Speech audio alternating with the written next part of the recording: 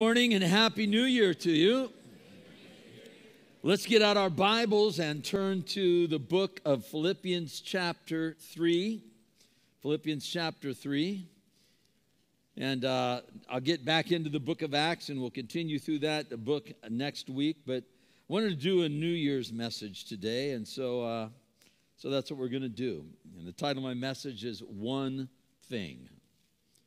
Philippians chapter 3.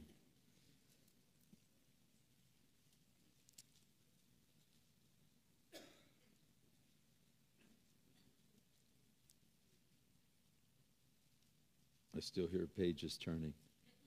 I always love, though, to hear Bible pages turning. Let's pray. Father, we thank you, Lord, for this time and this place that we as your church can gather into this building, and Lord, we can spend time together as a family, a body of believers singing your praise. And Lord, just lifting up your name, and Lord, with a desire and a heart, Lord, to bring you honor and to bring you glory. And Lord, I pray now that as we meet together and have spent time worshiping you, that worship will continue as we open your word. Lord, that you would speak to each one of us. You've brought us here to meet with us with plan and purpose. You've got a message for us to hear. Lord, fill me with your Spirit to that end, because we invite the teaching ministry of your Holy Spirit. May he be welcomed here among your people. And Lord, may you teach us from your word. And Lord, I pray that you would give to those who hear, Lord, ears to hear what your Spirit would say. And Lord, as always, we pray if there's anyone here that has not yet given their life to you, God, that they would sense your love and your life in this body of believers, in your people. And Lord, that they might come today and make a decision to give their lives to Jesus Christ. So Lord, we pray that your Spirit would speak to them, that you would convict them, and that you would draw them to yourself, Lord. And so we ask you to bless this time now of studying your word, for we ask it in Jesus' name. Amen. I believe that every year that God gives us on planet Earth is a year where we ought to be as productive as we can for his work, furthering his kingdom, being as pleasing as we can be, that we might bring him glory, that we would live every day with that in mind, you see, because here's what I've realized: the longer I live, some of you older folks will concur with this. Some of you younger folks will go, nah, that's what I always hear. But it's true, isn't it? The longer I live, the more quickly life seems to pass. Christmas when I was a kid seemed like forever from one Christmas to the next. It no longer seems that way. In fact, we were just in the back room talking about taking the Christmas decorations down, which I don't really want to do because I think it looks nice. And working on the Easter, thing. I mean, Easter, it used to be, man, so long between all that stuff. But as you get older, you start to say the stuff remember when Grandma I remember when I was a kid and Grandma used to say, boy, you kids just grow up so fast, you just seems like you're just sprouting up, and where's time going? Those kinds of things. When you're young, you don't say that. Because for some reason, and it's true, it seems like forever from first grade to second grade. It seems like forever from first grade to being a senior and graduating. Remember how long school seemed, huh?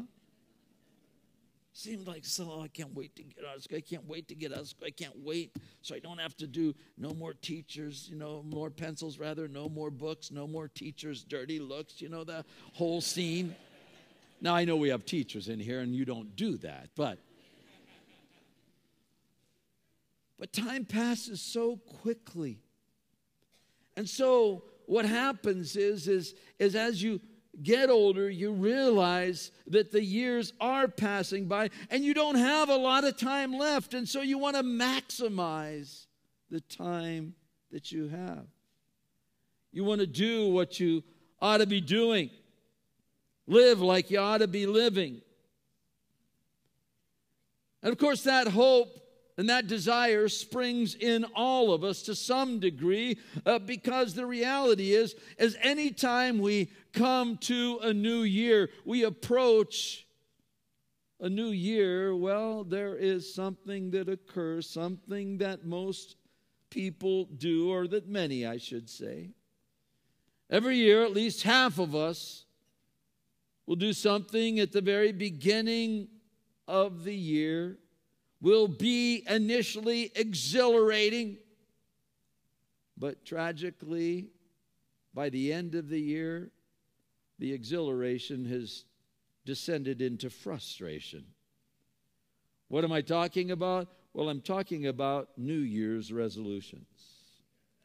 Some of you have made them. According to the USA.gov,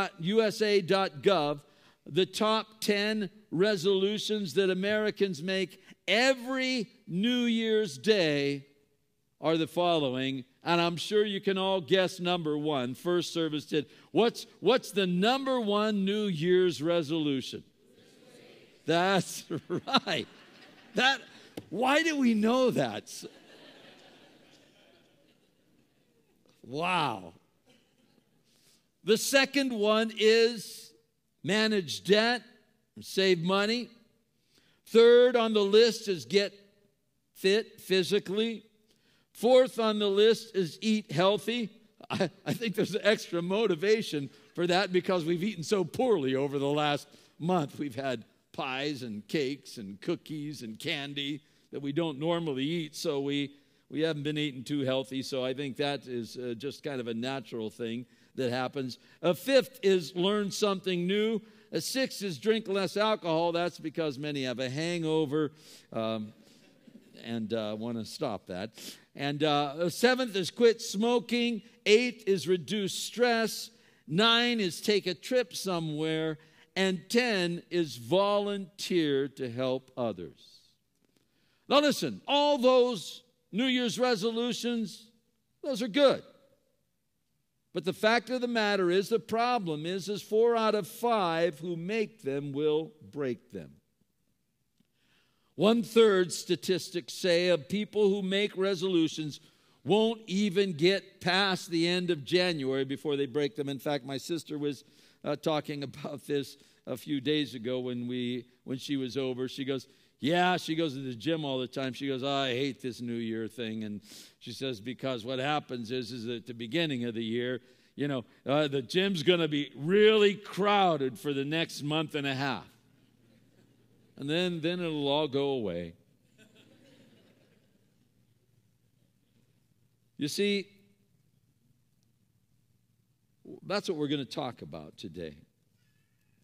I believe that what we need is not so much New Year's resolutions as a New Year revolution. We need a revolution. You see, what does God say to us when it comes to these resolutions? When it comes to the desire to change and to do things better and to put things in order? He has plenty to say about how we can maximize every year that He gives us, that we might, live to our God-given potential, to live fully, to live the life abundantly that He has designed and desires for us to live. You see, people like to make changes. And that's what these resolutions are all about. But the fact of the matter is many fail. Why do people keep failing when it comes to New Year's resolutions? Why is it that so many of us have come to the end of one year with the same baggage we carried the year before. In fact, many of us, especially when you get older, you quit making New Year's resolutions. Why? Because you know what's happened previously. And so some lose hope that things can ever change significantly. Why? Because we're not any further along, perhaps, in our spiritual lives, our social lives, our physical lives, our vocational lives than we were the year before. The date has changed for many, but the destination hasn't. We're stuck in the same place. Why is that? Well, a psychology professor at Florida State University did a study of this. He came up with basically two reasons why people fail to keep New Year's resolutions. Ready for the reasons? Number one, the resolutions are too general. They're not specific enough. And number two, there are too many. It's like that part of your brain that needs to change. It's like walking into the gym and you say, all right, that's it. I'm gonna deadlift 600 pounds first time in. Never warmed up, never practiced, never lifted weights before. But I'm going to make a change this year. I'm going to pick up 600 pounds over my head. Boom! What are you going to do? You're not going to pick up 600 pounds over your head. You're going to hurt something. That's what's going to happen. Or someone. You see, you can't just start there. And so we don't want to start small. We start with all these things. This year we're going to change this and this and this and this and this and this. And you make your list and you check it twice. And you want to change, but you fail and falter. You see, willpower is a limited resource. If you make too many resolutions, you won't have enough reserves to stick to all of them. Thus, his conclusion, the psychologist, it's better to make one resolution and stick to it than make 5. You know what? That's good advice. That's a good word. In fact, it's right here in our text.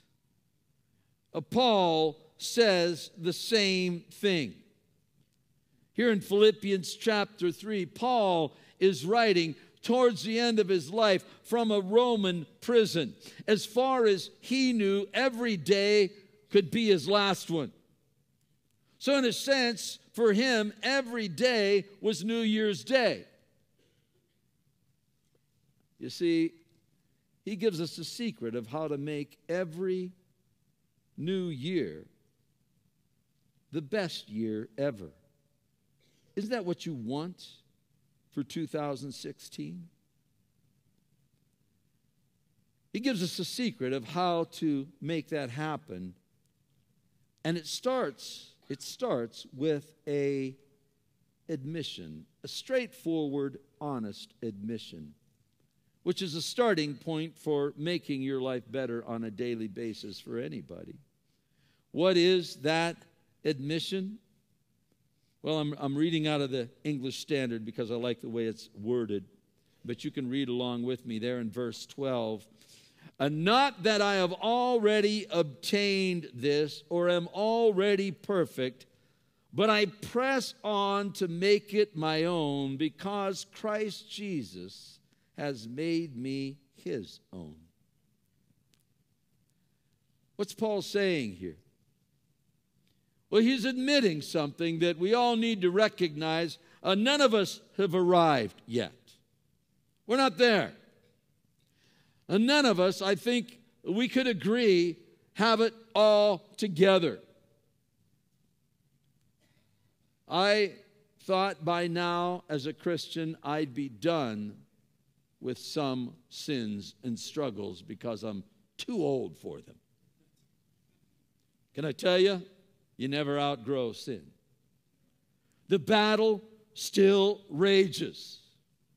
It doesn't get easier. You see, because we are in a war spiritually. Now, I don't want to discount the fact that God has done a lot, and he's made a lot of changes, and he's given me a lot of victories. With all that he's done, though, there's still more to do. Everywhere he's taken me, there are still more places to go. Though I have reached a lot of the potential and been allowed the privilege to serve and to pastor at this church for 31 years now, I'm not done. There's still more to do. There's still more potential. And you know what? I don't care how old you are in years. If you are still drawing breath and you're here and doing so, I assume you're breathing. There's always new lessons to learn. And that's what I learned.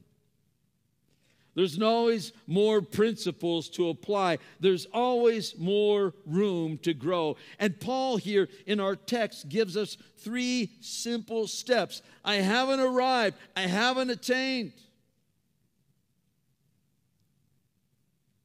You see, I haven't made it yet.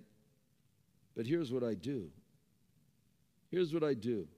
I'm on the course. I'm on the road. I'm pressing forward. I'm moving ahead.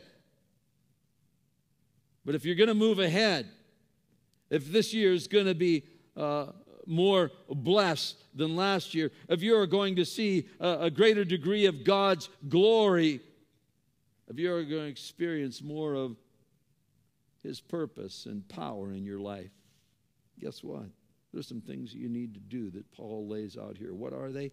Well, number 1, forget what is behind you. Forget it. That's what he's saying there in verse 13. Brethren, I do not count myself to have apprehended. But one thing I do, forgetting those things which are behind and reaching forward to those things which are ahead. I haven't made it yet. I haven't arrived yet. But guess what? I've learned something. I need to forget, if I'm going to continue to progress and move ahead, I need to forget the things that are behind. Paul had learned a tremendous lesson. You can't focus on where you are going as a Christian until you forget on where you've been. You see, when you read this passage, you realize that Paul here, in a pretty short order, is using a sports, athletic event type language. He's talking more specifically, as we read our text, about a race.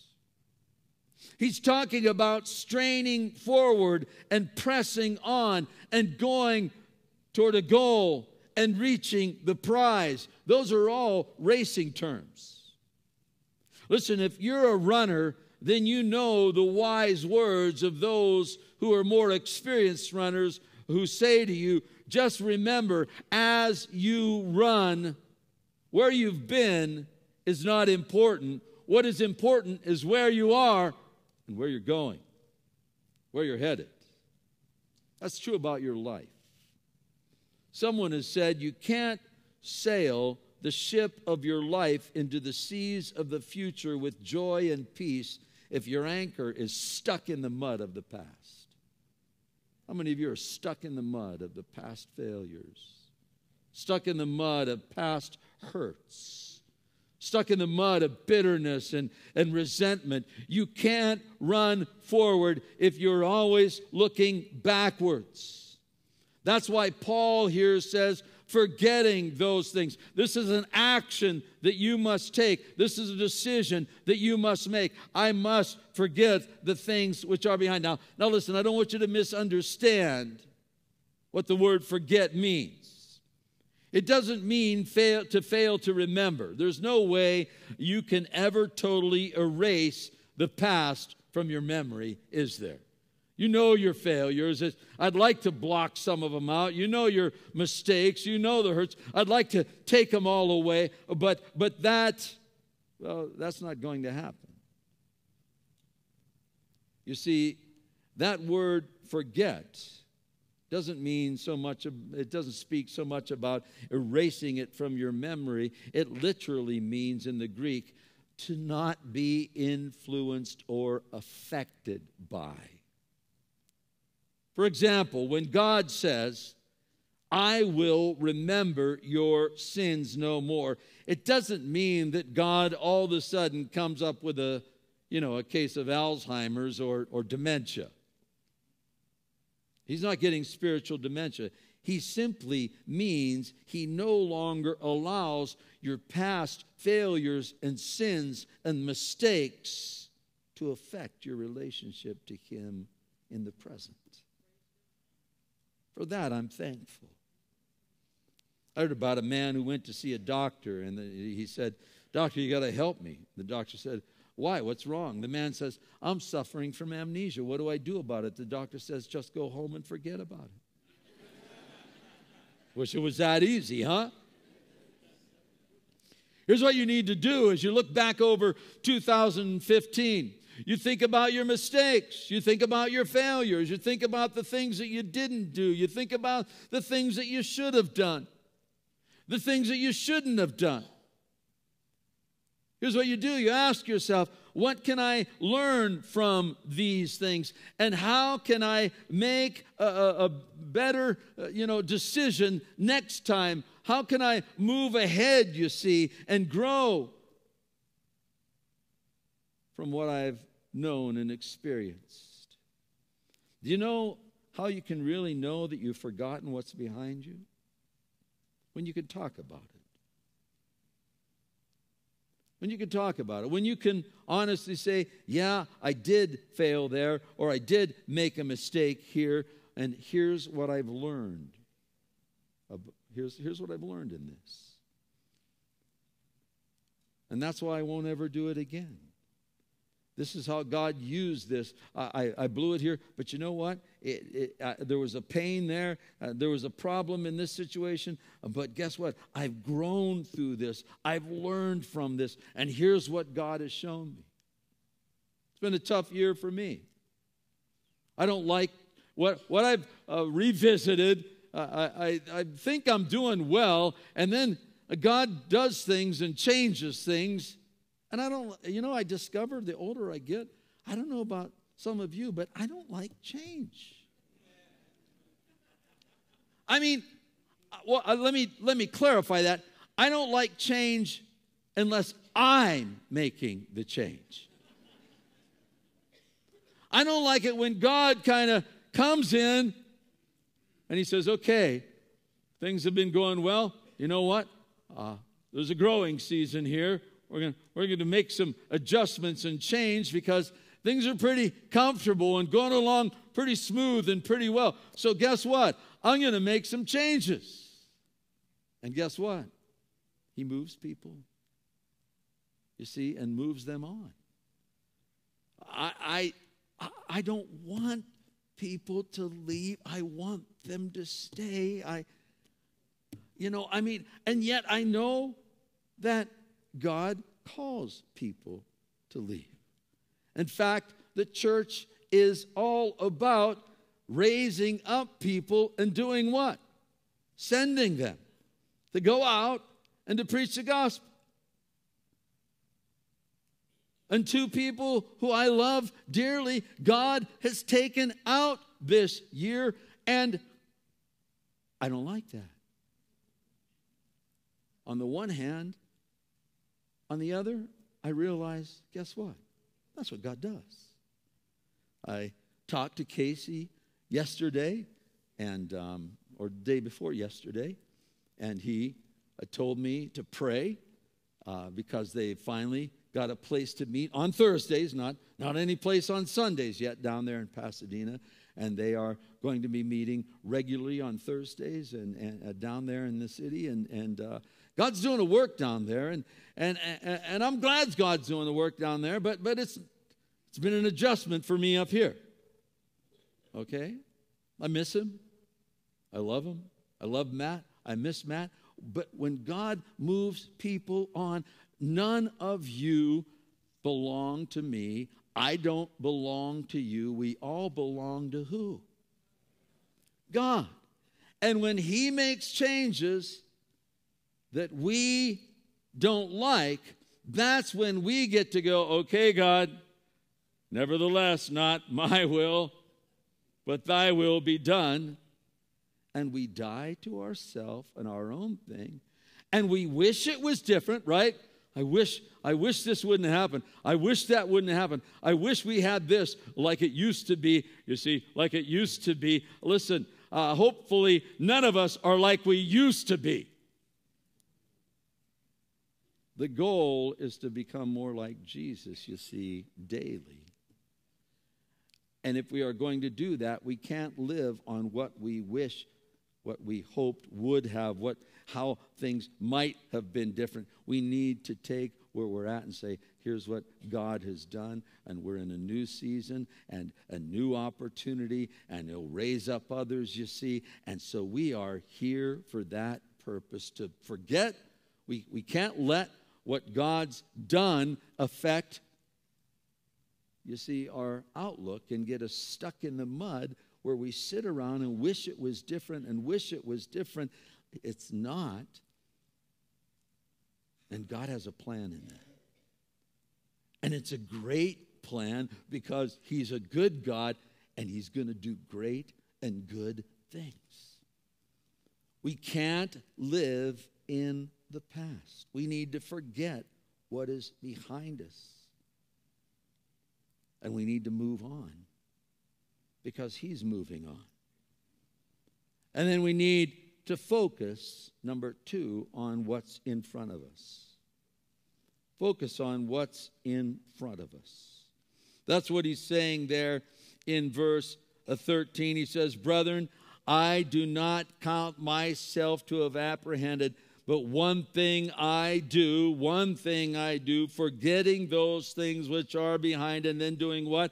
Reaching forward to those things which are ahead. You see, there's 2 words that make all the difference in the world in that verse.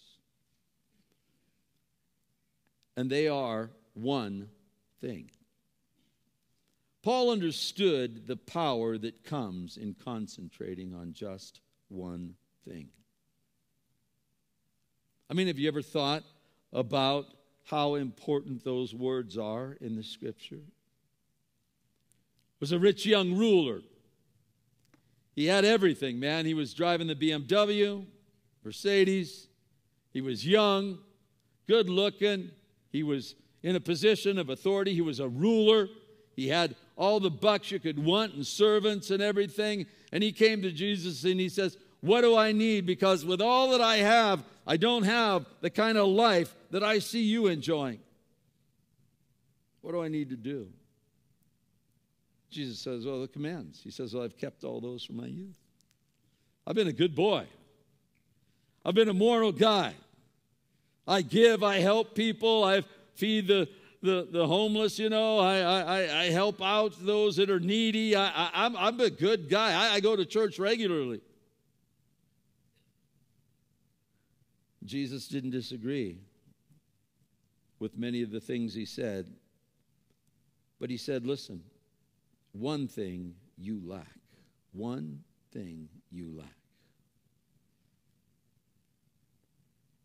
He focused them all in on one thing.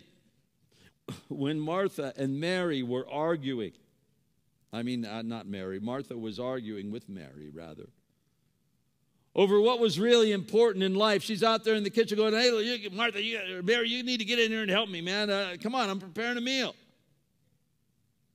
And Jesus said to Martha, Martha, Martha, you're busy about many things. You're troubled by many things. Only one thing is needed, and Mary has chosen that. Many things. Jesus pointed her to one thing. He pointed the rich young ruler to one thing. The psalmist David said in Psalm 27, verse 4, one thing I've desired of the Lord, and that will I seek after. One thing.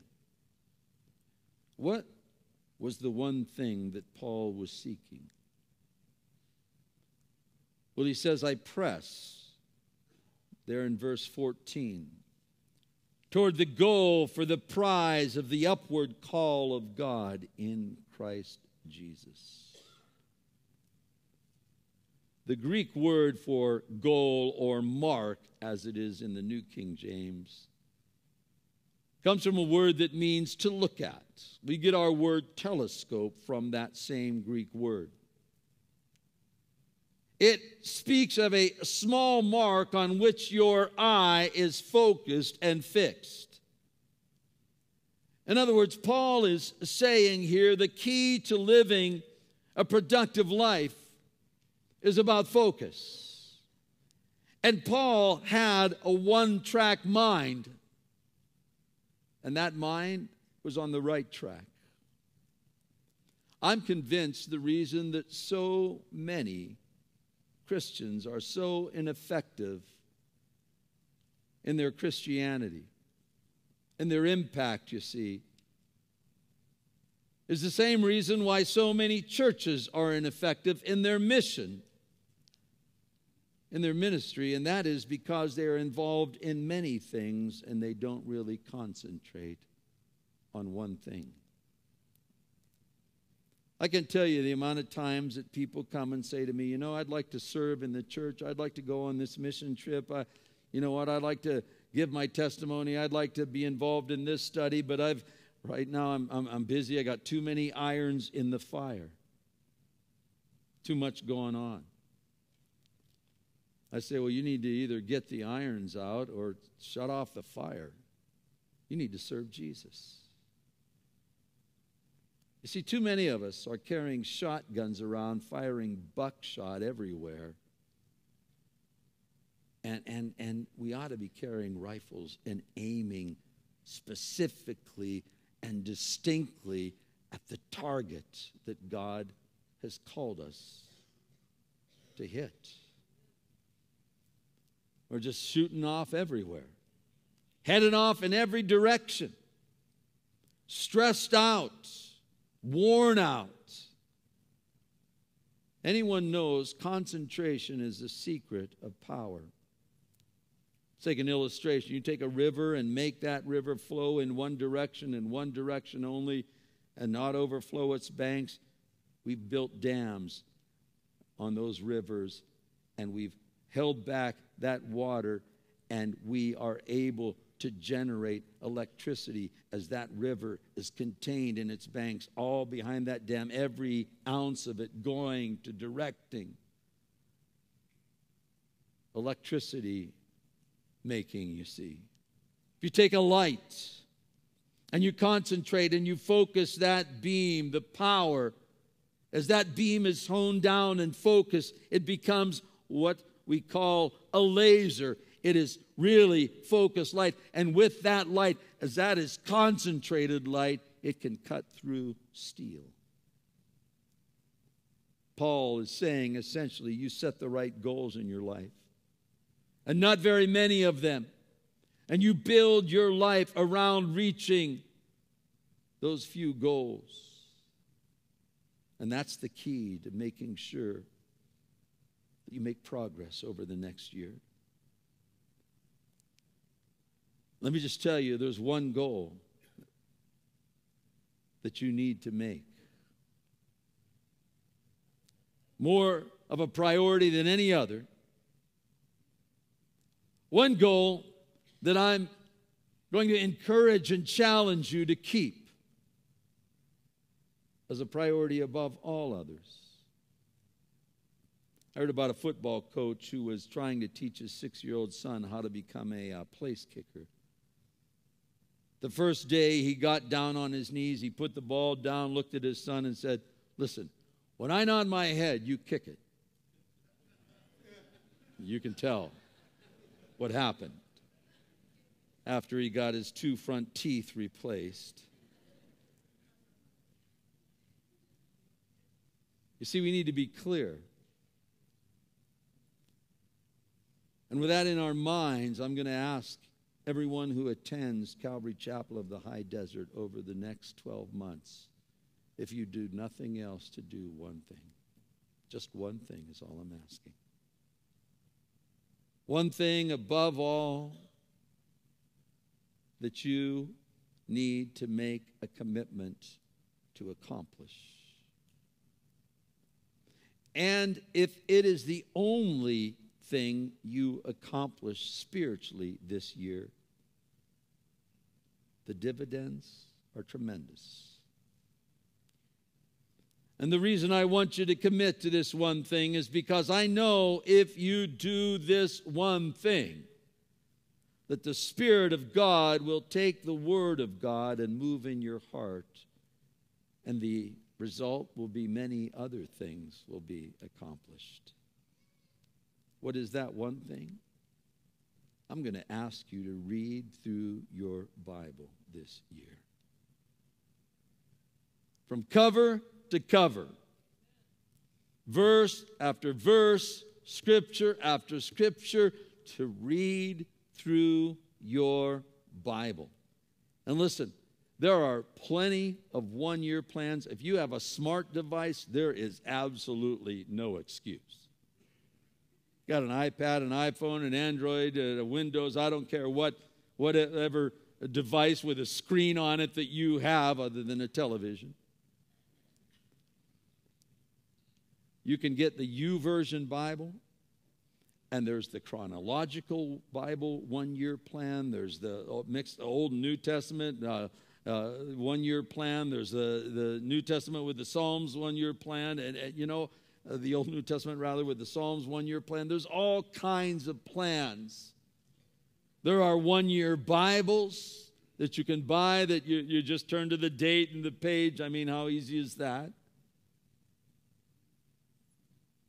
There's no reason for you not to commit to this. Because I'm absolutely convinced that the greatest single thing that I do on a daily basis is to tune in and listen to God speak to me. You want to hear from God? Guess where He speaks? He's written you a letter. It's the Bible. He speaks to you through His Word. And there's nothing that will feed your spirit. There's nothing that will encourage your heart. There's nothing that will lift the weight of the burdens and cares and motivate you to live for Jesus. Nothing that will cause you to grow in love for Him like reading the Word of God, His love letter to you.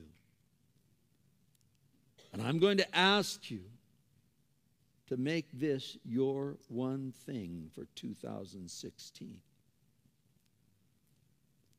You're to forget what is behind, you're to focus on what is in front of you, and you're to fulfill what's ahead of you. Now, for some of you, you might say, well, Pastor, like reading through the Bible in a year is a daunting task. I mean, that's huge. You say, like, just flies off your lips. Do you know what it looks like every day? I mean, that's a big book with a lot of pages. And Pastor, you don't understand. I don't like to read. And, it's hard. Can I suggest that over all those excuses and whatever more you may come up with, write over them one word: determination, discipline. Because that's what Paul's suggesting here. He's not saying it's going to be easy. When he says here, listen, you got to press on. You got to press on. The idea when he says, I'm pressing on, I'm reaching, I'm straining, I'm reaching out for that mark, for that goal. The idea is this is not going to come easy. It's not going to be something that you're going to do half-heartedly and apathetically. As baby boomers like me, many of us have a problem. We've been raised to view success as something that's easy. You see, our generation doesn't know a whole lot about determination many times. perseverance and endurance and discipline. We grew up in the, hey man, if it feels good, do it, man. Love the one you're with, you know. Peace, love, you know. That's the generation. Many have the attitude today, listen, when the boss gets unreasonable, you just quit. When the subject gets too difficult and you're struggling with it in college, just drop the class. When your marriage gets unbearable and you start to struggle, get a divorce. I'm asking you today to consider a totally different tactic. And to say, this one thing I am going to do. The one thing perhaps some of you have never done.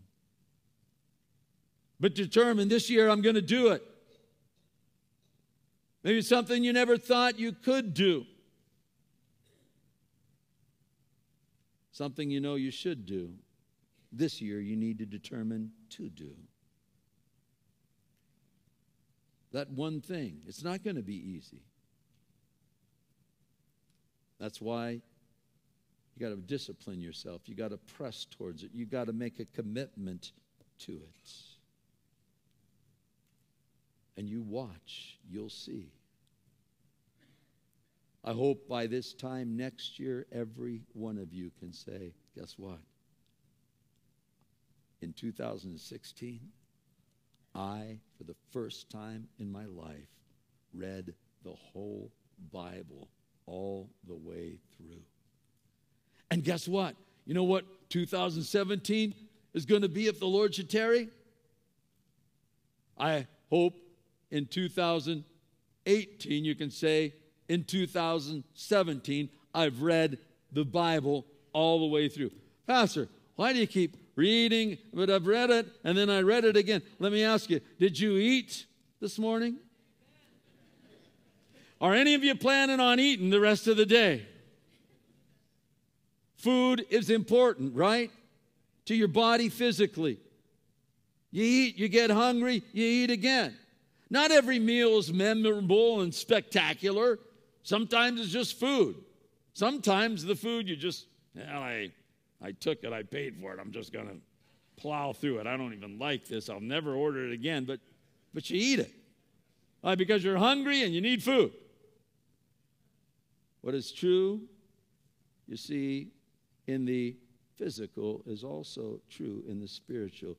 You need to feast. You need to eat. You need to partake daily of God's word, that you might be fed spiritually. You see, there's a prize here that Paul talks about.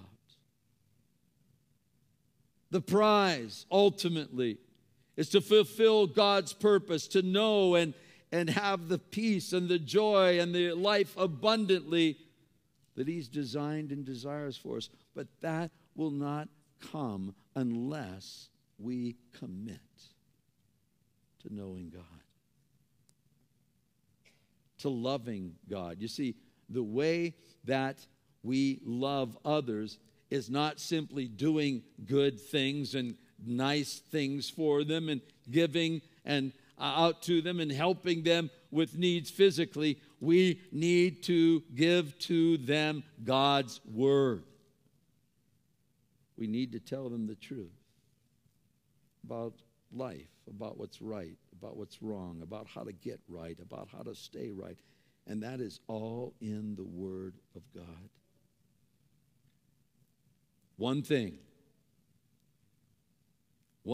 if you just make this your aim, your goal, by the grace of God, through the power of the Spirit, to go through the Word, and then let the Word work in and through you and touch other lives. You see, that's what the Word does. All that pertain to life, all that pertains to godliness and what godliness looks like, is all wrapped up in the Word of God. Would you commit to reading your Bibles? You see, that's what the cross is all about. One thing, Jesus Christ and his death on that cross made a way for you as a sinful man, for me as a sinful man, for you as a sinful woman, to bridge the gap, to make connection as sinners with a holy God.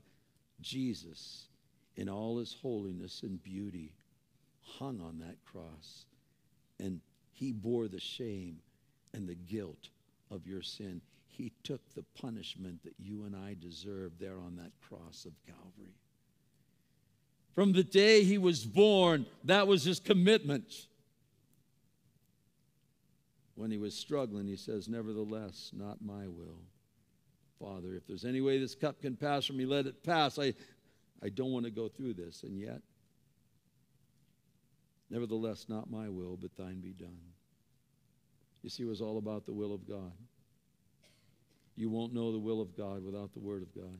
You won't be able to accomplish the work of God without the Word of God. You won't see the beauty and the wonder of God without the Word of God. You need to commit to the Word so that God can do the work. What are you going to do? One thing.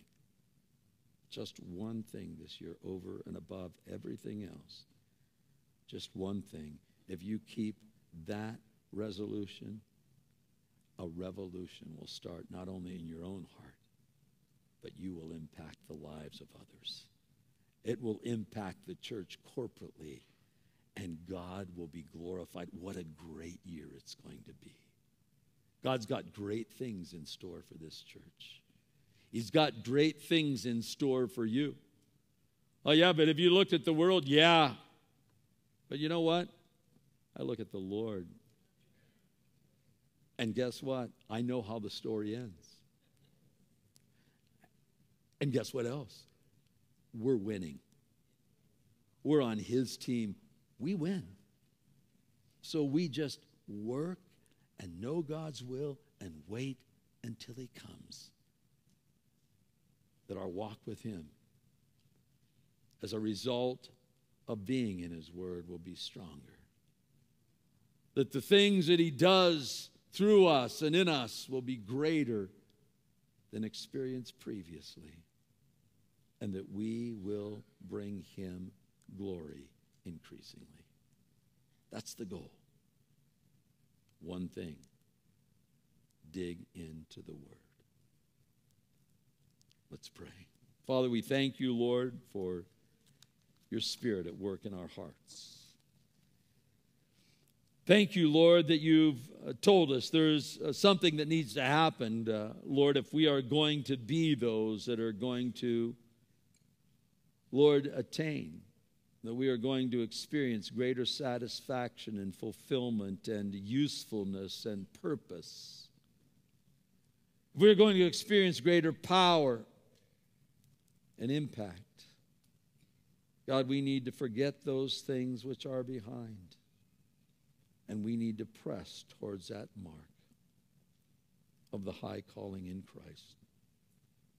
The one thing, Lord, to know you, that we may show you to the world that is looking, seeking, trying to find out why we're here and what we're doing here and how to deal with the problems, how to, Lord, help those that are struggling in their marriages and their families, with their finances. Lord, we thank you that your word deals with all those issues. May we grow in wisdom. May we have greater knowledge and understanding of your will for our lives as your people. And Lord, I pray if there's any here that have not yet given their lives to you, Lord, that they would not walk out of these doors today. Lord, continuing the course that they're on, but in this new year, Lord, that they might come to Christ and experience the new life, the abundant life, the power to break the chains of addiction and the slavery of sin. Lord, a new hope, because, Lord, there's a Savior who we celebrated at Christmas, who died on a cross, Lord, to take the shame, to take the blame for their sins, Lord, and to pay that price. that we might be forgiven, that we might have the hope of heaven, that we might, Lord, have the peace and the power of God for living here day in and day out. Lord, I pray if there's any here that have not yet given their lives to you, Lord, that they would come today and give their lives to Jesus Christ, putting their faith and their hope in him who died on the cross in their place, who took what they deserve for their sin. Draw those that don't know you to yourself. In Jesus' name we pray. Amen. Let's all